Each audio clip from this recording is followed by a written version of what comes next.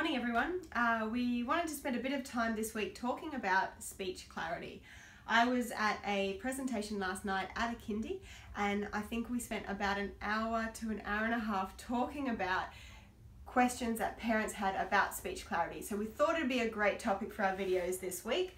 And what I wanted to do was start off with a really little, our young toddlers, and talk about what's normal. A lot of the questions that parents had were about words that their children were pronouncing and whether or not it was okay for their age. So I thought today we would use Tweetybird to talk about how we analyse and what we do as speech pathologists when we're looking at a child's pronunciation. And this Tweetybird's a pretty beautiful, spot-on example of what a child's speech might look like at about 2 to 3 years of age. And I'm going to show you why some of these errors are happening and when you could expect them to resolve. So what we know is that children use rules to simplify the speech production for their sounds. So some sounds are more difficult to say, so they develop later on for children. And we know that there's predictable ages where we can expect children to be pronouncing certain sounds correctly. So what we do is we might listen to a child's speech, we'll do an assessment, and what we do is we have a look at, well, what rules are the children using to make their sounds easier to say? Are those rules on track, normal, predictable, what we're expecting? Are they behind their peers, so they're not resolving fast enough? Or are they doing something that's a little bit different?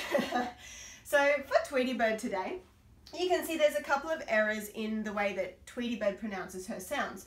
I tore, putty tap. So what we've got here, this one is our TH sound. We know that that one's actually really difficult to say. It's one of the last sounds to develop. It's pretty normal for children to turn that into an F sound up until the age of about 3 years, 3 months. But because Tweetybird's still only 2, she still can't make her F sound. So she's turning that into a T. And that's really normal at this age.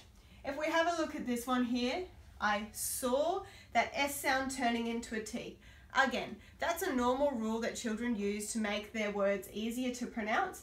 And much like the F, these ones develop at about the same time, usually around the age of 3 to 3 years, 3 months. Some children have more difficulties with S that we'll talk about in other videos, but you can expect to see it hoping to start to emerge around that time. You can see our S's in pussycat are turning to D's there, and we'll talk in another video about why T's and D's might get confused. And what we've got here is our C turning into a T. And that's a normal rule for kids to bring their back sounds, k and g, to the front of their mouth to make them easier to say. And that sound there, the K or the k sound, normally emerges in a child's speech at about 3.5 years of age. So what you can see is little Tweetybird at 2 years, 2.5, is right on track in her speech production. And by the time she's 3, we should see these sounds coming through.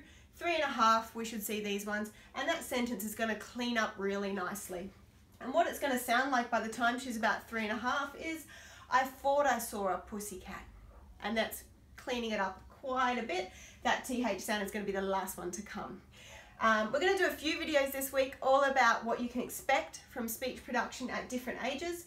Lots of the parents last night had questions about specific words and how their children were pronouncing them. So if you've got a question for us, let us know. Give us a call, send us a message, and we're happy to pull it apart and tell you what's going on.